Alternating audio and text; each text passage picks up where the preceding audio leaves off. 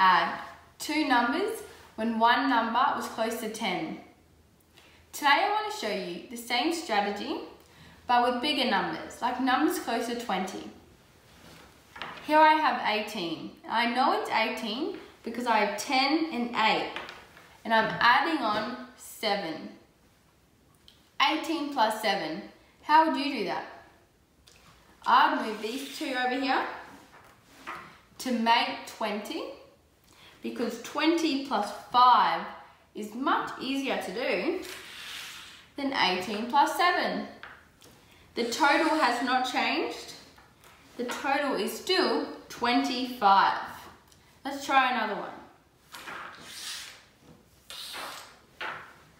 Here I have 17 and 5.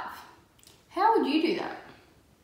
I would move these three over here to make 20. Now I have 20 plus 2. The total has not changed.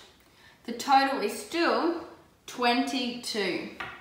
I am making 20 and adding on. My challenge to you is to write a sentence that uses the same strategy to add 29 plus 5. Thanks.